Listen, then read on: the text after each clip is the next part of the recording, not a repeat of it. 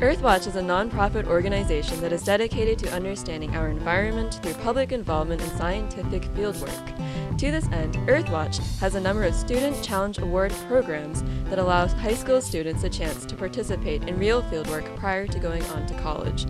This experience is hoped to enrich and broaden the world outlook of the participants. One such project focuses on tundra wetland ecology in the subarctic of Canada. You know, while Leanne is a geochemist, kind of water quality, I'm more the organismal ecology. So I'm interested in fish and frogs and why they're here, where they are, and what that's correlated with.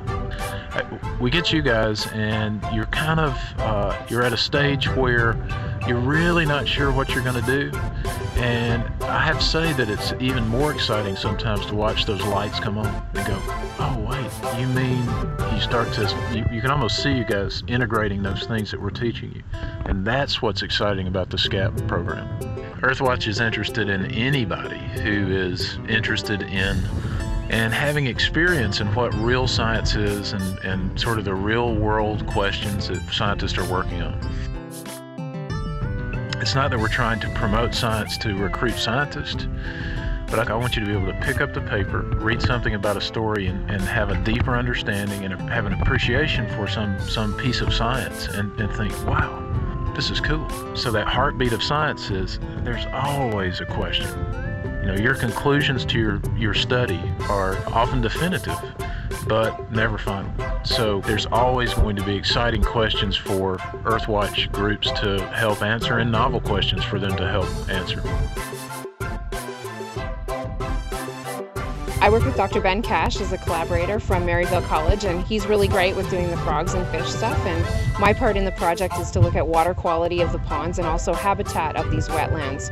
Earthwatch is a great organization because it works with educating people who are interested in the environment, who might not have the scientific background that they need, and giving them opportunities to work with scientists and learn more about the environments, learn more about wildlife, and just in general to be more educated about the planet. A lot of this scientific data actually ends up in academic publications and presentations we make to our colleagues at conferences that are with similar people who do the same kind of work that we do. But it's also really important for us to get the information out to other people. They select people who are interested in sciences and interested in learning more about what they can do to become a research scientist or to have some active role in science potentially in their future. So I love working with the high school students and getting an opportunity to show them the northern environment that I live in and the one that I'm really passionate about.